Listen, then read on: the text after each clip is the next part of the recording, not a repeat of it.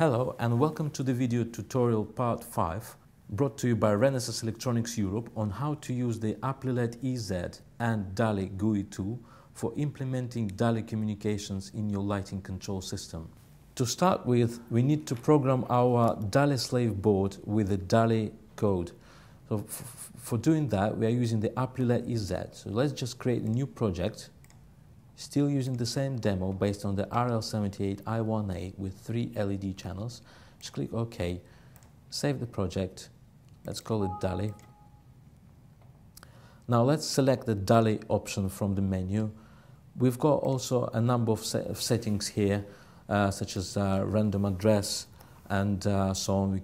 We can define groups here, we can define the addresses, and we can define other settings such as maximum, minimum levels and fade time and so on. We can do that for each of the 3 channels of the LEDs. Let's just click OK for now. Click on Save again, generate the code.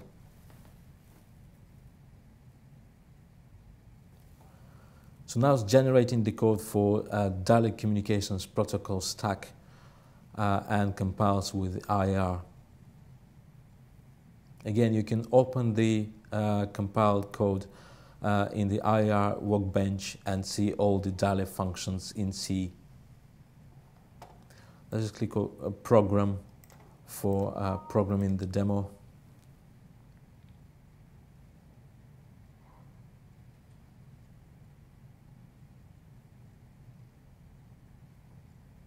Click on Close to finish the process. So once the board is programmed with the DALI code, we can connect the system as follows. We connect the DALI master demo, which is called the lighting communications demo, with the USB cable to the PC, and connect the board we've just programmed as a DALI slave via simply 2 wires to the DALI connector of the DALI master board. You can connect more DALI slaves, even custom ones if you like, to the same connection, just to have the DALI bus, the common bus. Then we're going to launch this DALI GUI tool, which allows us to control the DALI network in the real time. So here is how the boards are connected. This is the DALI master board connected with the USB cable to your PC. This is the DALI connector and the DALI bus connected to the DALI slave board, which we've just programmed using the Applilet EZ GUI tool.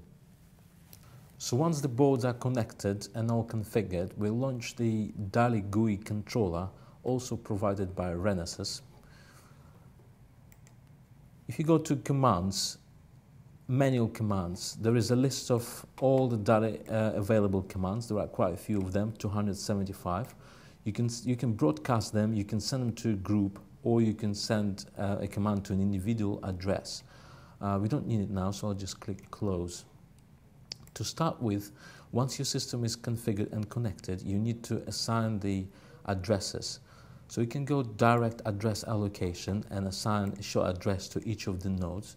But what you can also do is to allocate a random address using this command. So if you just click Start, it would automatically allocate addresses for each of the nodes connected in the system.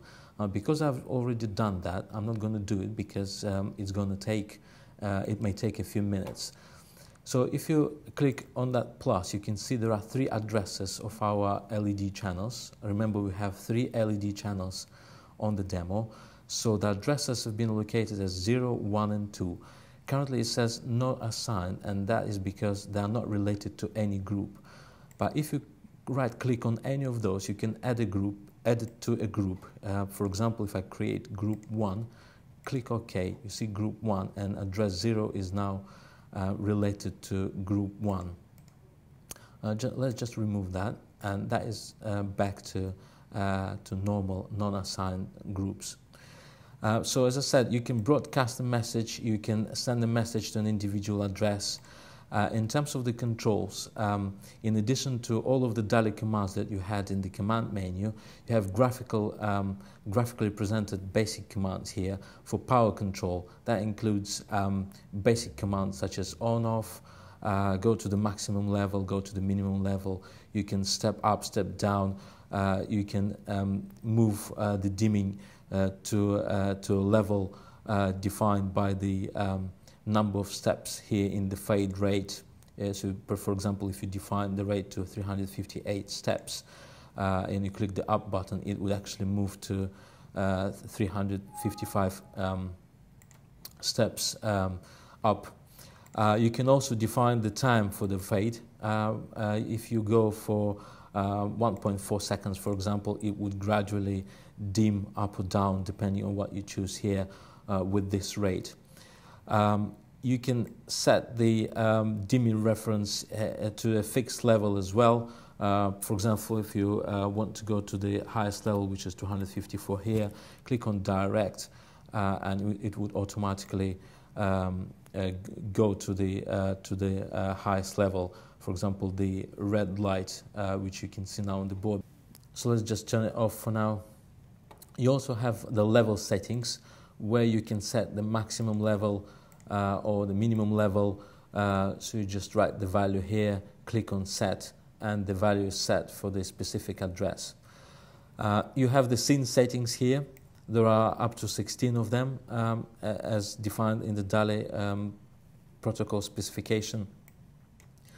You click on save and the scene settings are saved to an external Excel file. You can also load the settings from an external file like this. Once the settings are configured, you click on set to store them in the memory of the microcontroller. Now this window in the bottom, if you right click and click on query, you can actually read, currently reading from address 2. Here you can read all the settings which are in memory now.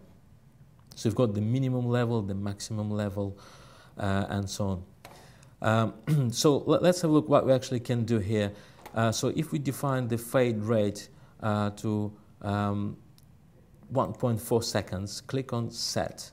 Don't forget we are working with address 2 at the moment. And if we want to go to the maximum level with this rate, just click direct, and you can see the red LEDs gradually going up. Let's just turn it off for now. You can broadcast. If you want to set 1.4 or even less than that, 1 second would be better. Set. Now you set that fade rate for all of the 3 addresses now. Go directly to the maximum level, click on direct, and you can see all of the 3 channels are gradually going up with the rate defined here. Let's just turn them off. With the fade rate, again, if you define the steps, let's go for the maximum number of steps, click on set. This is again for all of the 3 channels. Now click on step up, and the LEDs will dim up with the rate, with the number of steps defined there. So back to the scene settings. Let's try working with address 0, which is green light. Let's just double check what the current status is. So there are some settings here already. So let's set the scene settings as follows. So for example, the scene number 0 set to this value, scene number 2 to the maximum, scene number 2 somewhere in the middle, and number 3 is the minimum. So click on set. Now with the go to scene command, you select the scene number you want to go to. For example, scene 0. You can see the green light went a bit to the level above.